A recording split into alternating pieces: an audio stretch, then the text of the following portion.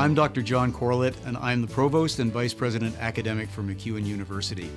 Located right in the heart of Edmonton's downtown core, MacEwan provides a youthful, innovative, and student-centered learning environment.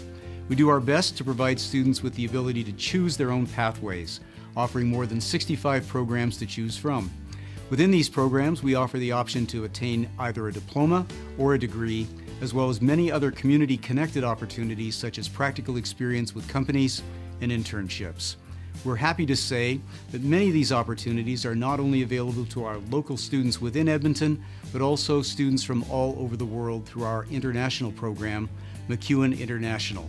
We love having our international colleagues come to visit with us, to study with us. It makes for a diverse, culturally rich campus that we couldn't have had otherwise.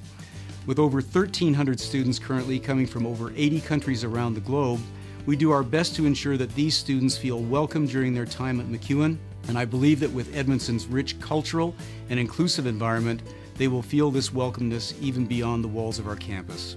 As one of Canada's youngest big cities, Edmonton is a place for young people who are passionate about what they do, passionate to make it.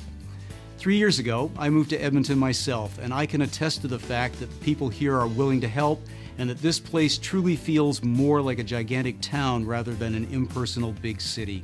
I've been involved in education my entire life, and I've never once wondered if I'm in the right business.